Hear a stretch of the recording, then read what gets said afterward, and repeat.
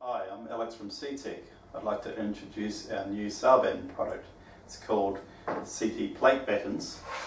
We have full length and leach models. They are made from pre-preg carbon fibre and S-glass.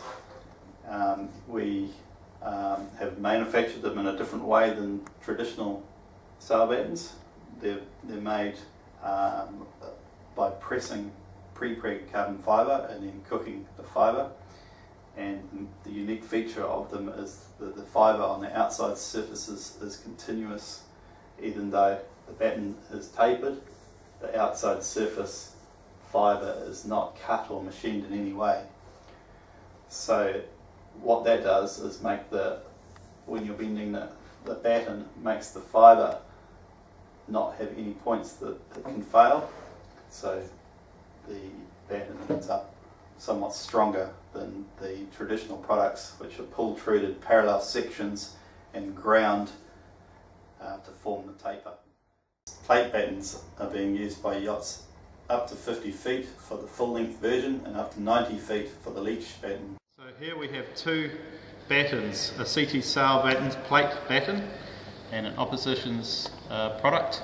Both sections are the same stiffness and the same sectional size. We're going to test both of these battens to destruction at the same time, so you can see the difference in the angle we can get between the two products.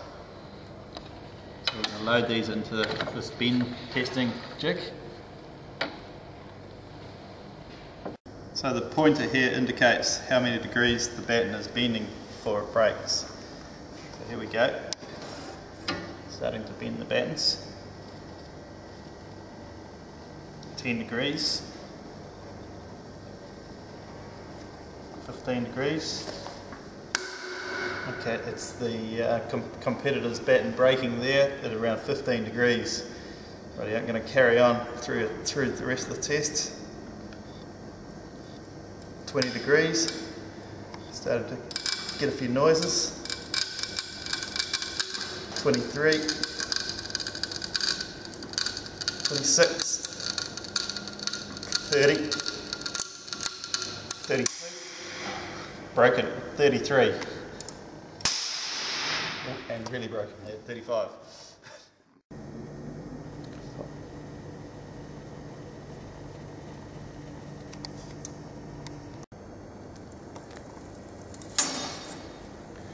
So as you've seen, the opposition's product versus the C-T plate batten, the C-T plate batten bending over double the opposition's product before breaking.